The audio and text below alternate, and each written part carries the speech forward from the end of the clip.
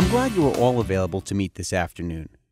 Now that our services contract has been awarded, I wanted to get everyone together to discuss the need to conduct a post-award conference and cover the arrangements and procedures to ensure the conference runs smoothly. Sometimes, especially for recurring services with the same contractor, we have opted to send out a post-award conference letter instead of conducting a more formal conference. However, since this contractor is new to this site, and some of you are new to your positions, I think it's best to go ahead with a formal conference.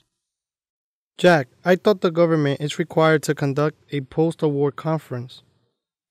Actually, the government is not required to conduct a post-award conference, or even send out a post-award orientation letter for that matter.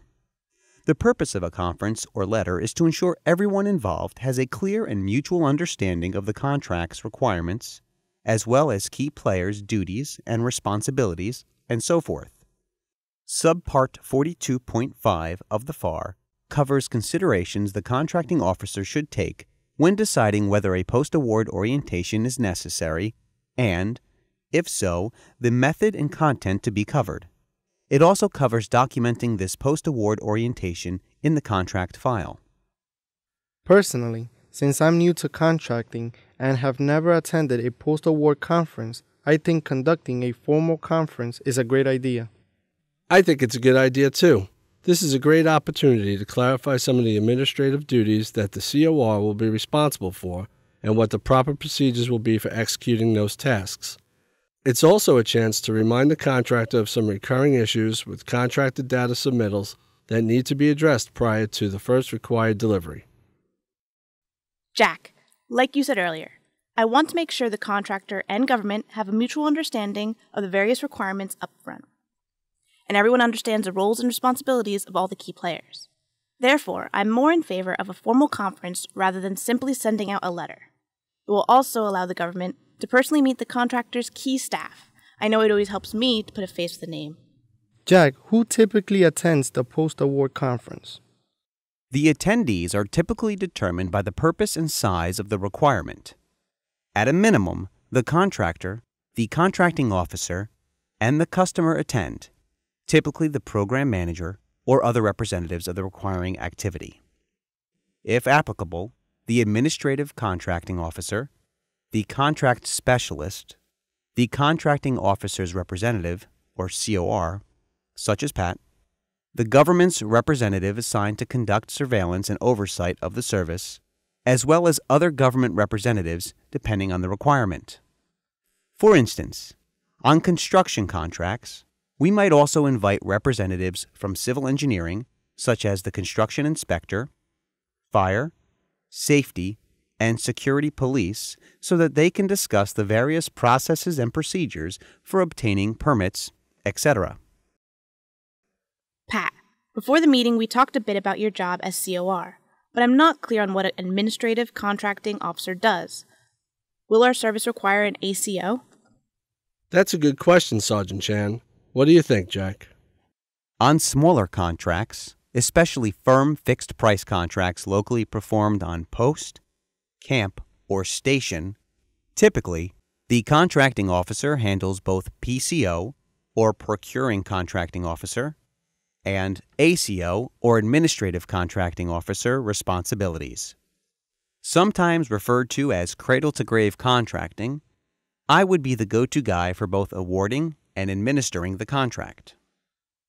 For larger contracts, especially cost-type contracts, and contracts performed at a contractor's facility, we often delegate the contract administration responsibilities to the Defense Contract Management Agency, or DCMA, because of their specialized experience and knowledge of larger DoD contractor business relationships, systems, and so on. Delegations to DCMA may also be tailored dependent on circumstances. There are full delegations where complete administration goes to DCMA, and, if the requiring activity is very busy with pre-award and needs a hand in completing administrative duties beyond executing a simple modification, then specified administration tasks may be partially delegated according to FAR Subpart 42.2. DCMA was established to assist with these administration functions to provide consistent oversight on contractual actions, achieve consistency in dealing with industry, and reduce the government's operation costs. I'm glad you brought this up, Sergeant Chan. Since our contract is a firm, fixed-price contract for local services and is relatively small, we will likely not need to delegate the contract administration to DCMA. Okay, I think I understand. Thanks for the explanation. Jack, can you talk about the various roles and responsibilities of those attending the post-award conference next week? Sure. As contracting officer, FAR 42.503-1A states I'm responsible for establishing the time and place of the conference, preparing the agenda when necessary, notifying appropriate government representatives, for example, contracting, contract administration office, and the contractor, designating or acting as the chairperson, conduct a preliminary meeting of government personnel, and prepare a summary report of the conference. If I were delegating ACO responsibilities to DCMA, I would also be responsible for delegating legal authority for the contract administration to DCMA.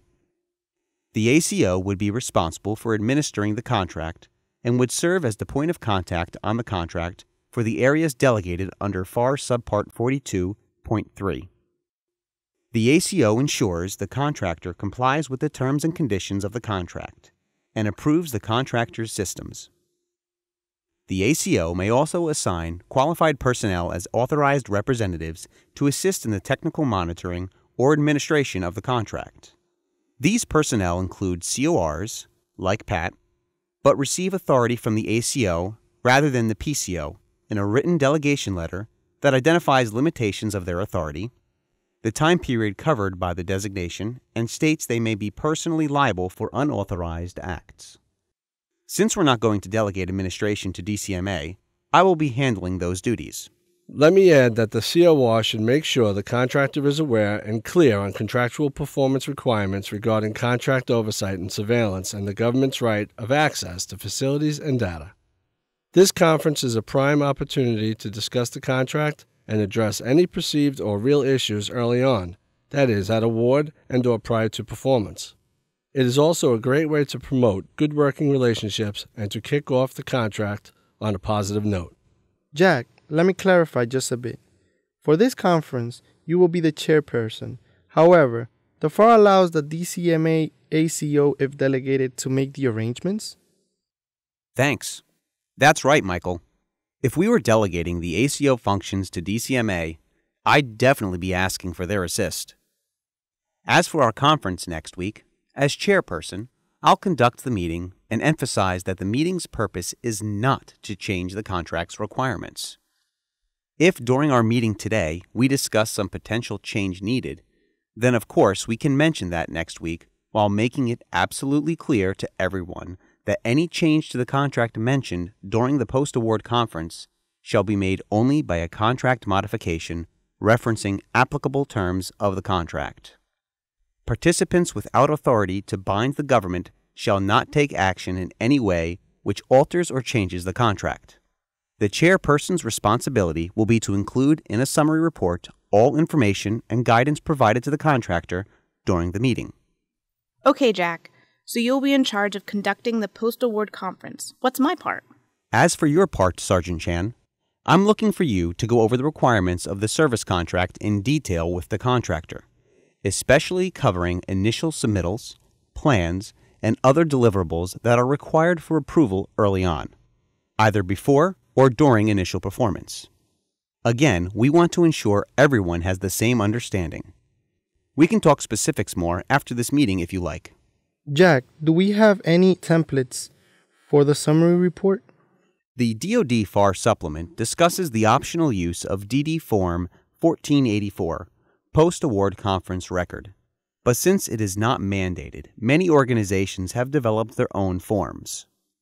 The DD form is 3 to 4 pages in length and covers a lot of areas that can be discussed.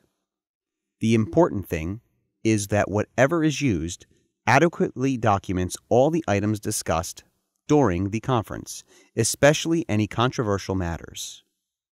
The form also must include the names of all participants, any issues requiring resolution, and due dates for any required actions.